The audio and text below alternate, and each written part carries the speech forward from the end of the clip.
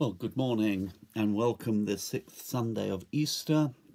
Once again, recording this in my attic, and so it's that slightly unusual situation.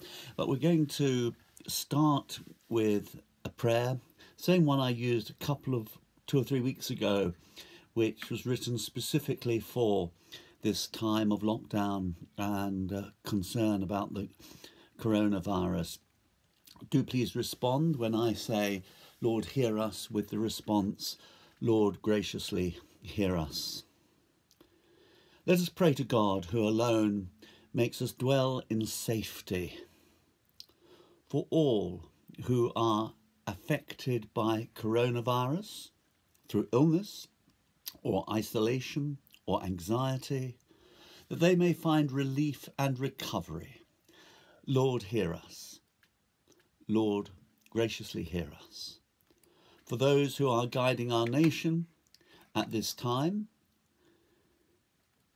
and shaping national policies, that they may make wise decisions, Lord, hear us.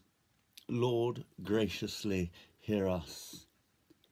For doctors, nurses, medical researchers and carers, that through their skill and insights, many will be restored to health. Lord, hear us. Lord, graciously hear us. For the vulnerable and the fearful, for the gravely ill and those who are dying, that they may know your comfort and peace. Lord, hear us. Lord, graciously hear us. We commend ourselves and all for whom we pray to the mercy and protection of God. Lord, hear us. Lord, graciously hear us. Merciful Father, accept these prayers for the sake of your Son, our Saviour, Jesus Christ. Amen. Lord, I pray now that you will take my words and use them to challenge us, to comfort us, to encourage us, to open our eyes to your will and your purpose for our lives. In Christ's name, amen. We're going to be looking at Psalm 66. I've taken this from the lectionary for today. Actually, it was set as verses 7 to the end, but I think we need the whole psalm, as you will see. So I'm going to begin by reading the whole of this psalm, Psalm 66. If you've got a Bible, do open it, because I think it'll be helpful to you in following my sermon to have the psalm in front of you. Shout with joy to God, all the earth. Sing the glory of his name. Make his praise glorious.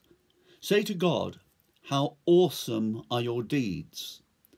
So great is your power that your enemies cringe before you. All the earth bows down to you. They sing praise to you. They sing praise to your name. Come and see what God has done, how awesome his works on man's behalf. He turned the sea into dry land. They passed through the waters on foot. Come, let us rejoice in him. He rules forever by his power. His eyes watch the nations. Let not the rebellious rise up against him. Praise our God, O peoples. Let the sound of his praise be heard. He has preserved our lives and kept our feet from slipping. For you, O God, tested us. You refined us like silver. You brought us into prison and laid burdens on our backs. You let men ride over our heads. We went through fire and water, but you brought us to a place of abundance. I will come to your temple with burnt offerings and fulfill my vows to you, vows my lips promised and my mouth spoke when I was in trouble. I will sacrifice fat animals to you, and an offering of rams. I will offer bulls and goats. Come and listen, all you who fear God. Let me tell you what he has done for me. I cried out to him with my mouth. His praise was on my tongue. If I had cherished sin in my heart, the Lord would not have listened. But God has surely listened and heard my voice in prayer. Praise be to God, who has not rejected my prayer or withheld his love from me. The book of Psalms has been described as the songbook of the Second Temple, because that's what it was. And it's not insignificant, perhaps, that it's right in the middle of our Bibles, because that is where song and worship should be, right at the centre of our faith. The word psalm actually simply means a song. And these were vital, they were central to Jewish worship. Just as worship, song, music, singing today is central to much of Christian worship. Most psalms tell a story. That is, they have a beginning, a middle and an end. This one is no exception. It's divided into 4 sections, as you'll see. The word Selah, not quite sure what it means, but it suggests a kind of pause. And so we see there are those 3 Selahs in this psalm, dividing it up into 4 sections. The first thing about the psalms is that they often scratch where we are itching. They may say difficult things and sometimes use language that we find difficult. But they express the feelings that we all have, the hurt, the fear, the doubts, the worries, the pain, the questions. Psalm 66 is about worship in times of difficulty. Verses 1 to 4 are a call to the whole of humanity to come to praise God. Let's not forget that God calls the whole of humanity, every human being, to worship him. Verse 1, shout with joy to God, all the earth. Verse 4 gives a hint as to the reason for that. All the earth bows down. In fact, the Hebrew can be translated as a future. All the earth will bow down to you. They will sing praise to you. They will sing praise to your name, because it's a future certainty. No one will have any choice about that. It could also be translated as all the earth should bow down to you.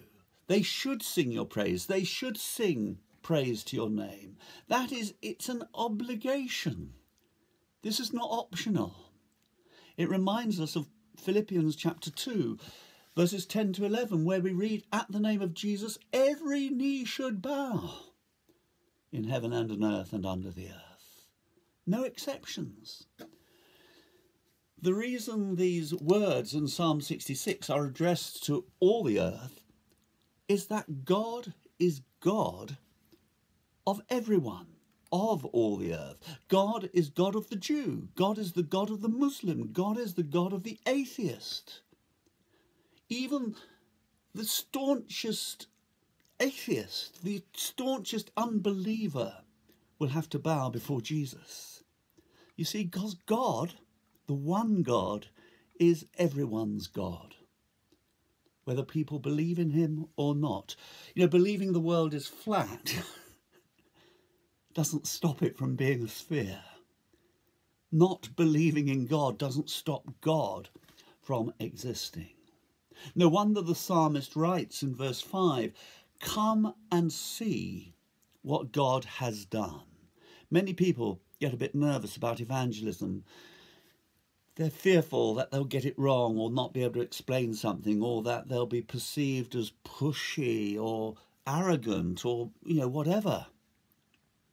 I think sometimes the best evangelism is simply testimony, telling your story, because every one of us, those who've been brought up in Christian families, those who have had sudden and dramatic conversion experiences, have a story to tell. We can say to people why God is important to us. Effectively, that's what the psalmist does here. Verses 5 and 6, come and see what God has done, how awesome his works on man's behalf. He turned the sea into dry land. They passed through the waters on foot. Come, let us rejoice in him. He invites them to examine the Jewish faith, the story of their faith, which of course highlights the Exodus and their escape, their liberation for the oppression they were experiencing in Egypt. So often people are convinced when they look at the evidence themselves. I remember when I was at school, a man called Anthony Bloom, who was the head of the Russian Orthodox Church in the UK in those days, came and spoke to the school. And you could have heard a pin drop as he spoke. He was just an amazing man. And he told about his own conversion and how he had at one stage thought the Bible must be nonsense. And so he chose to read the Bible himself. And he chose the shortest book, the shortest gospel to read, which was Mark's Gospel. And he said by the time he got to chapter 8, he was just aware of Jesus standing in the room. And that transformed his life. What about us? Sometimes we simply need to share our story. For the Jews, that included the Passover, the Red Sea, and of course later the exile and all those things. For us, it will include the cross and the resurrection, but it will also include our own personal encounter with Jesus, the living God. It's worth sometimes reflecting on how we would tell that story. The next section here is verses 8 to 15, and you'll see that it is divided into two parts. It moves from addressing everyone to addressing a particular people, and then to an individual. See here in verse 8 how God is now referred to as our God.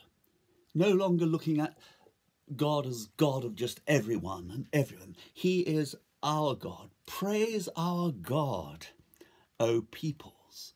And he starts to reflect on the suffering of God's people. It's good to remember that we are part of something big. It's right to care for the sufferings of those of other denominations and of other nations, Jew and Gentile, where they're facing struggles because of their Christian faith. Because the truth is that we are one people.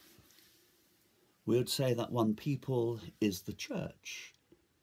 But being God's people doesn't exempt you from suffering, persecution, and the ills of this world. Verse 16 here is key. For you, O God, tested us. You refined us like silver. The image of the refiner's fire is, of course, taken up elsewhere in Scripture. I often think of Malachi chapter 3, famously part of the Messiah, Handel's Messiah. He is like a refiner's fire. In the first letter of Peter, we read in chapter 1, verses 6 and 7, in this you greatly rejoice, though now for a little while you may have had to suffer grief of all kinds of trials. These have come, this is the key thing, these have come so that your faith of greater worth than gold, which perishes even though refined by fire, may be proved genuine and may result in praise, glory, and honour when Jesus Christ is revealed. The image, of course, of refining is to do with the way silver and gold are purified by melting those metals and burning off all the impurities. Sometimes when life gets tough, that's what happens to us. The impurities start to be burnt off. I can think of when I went to Kenya helping out with Pat and a number of others from our church with a charity in the poorest part of Mombasa. And I just remember the little children sometimes not wearing, clothes with holes in and tatty and unkempt, and yet their smiles, their joy was immense. And it was just incredible to see them. I can see the same in my own life too. Sometimes the difficult times have actually proved to be the most profitable. I remember hearing Rick and Kay Warren talking about the way they had grown in their faith through the suicide of their son just a few months earlier. It was hard, it was difficult, and yet somehow they'd discovered the reality of God in a way which they wouldn't have if such a tragedy hadn't occurred. Notice how this section continues. Verse 11, you brought us into prison. Again, it made me think of lockdown. We may feel that that's a hardship that we're having to face. We may say, why? You brought us into prison and laid burdens on us, on our backs. You let men ride over our heads. And we went through fire and water. In other words, every destructive force, floods and everything. But, as so often that's the key word here, but you brought us to a place of abundance. In the psalmist's mind, that's the promised land, the land flowing with milk and honey. For the Christian, of course, we have a tremendous hope, the new creation. I came across this quotation from A.W. Tozer, a great Christian of a previous generation, who said, did you ever stop to think that God is going to be as pleased to have you with him in heaven as you are to be there? What a tremendous thought. You see, heaven is going to be good. We have something great and wonderful to look forward to. Eternity is going to be fun. But in the here and now, we need refining. If only so that our story can become more credible, more relatable to, and others might find the love of God also. The second section here within this section moves to the individual. It's spoken of the church, the community of God's people and their experiences and struggles. And now it moves to the individual. Sometimes the events of the so-called Reformation in the 16th century have been criticised for producing a version of the Christian faith which is too individualistic. People used to talk about taking my communion. I don't know if you've come across that. And rightly, the Nicene Creed in common worship has been retranslated. Because in the Book of Common Prayer, which came out of the Reformation, it said, I believe in God. The original one didn't say that.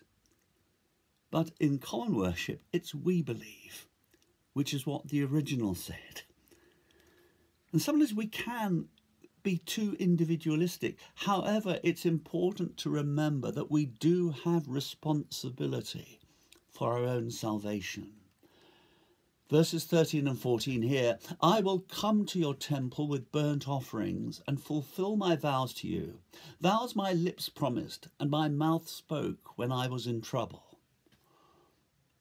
Vows my lips promised and my mouth spoke when I was in trouble.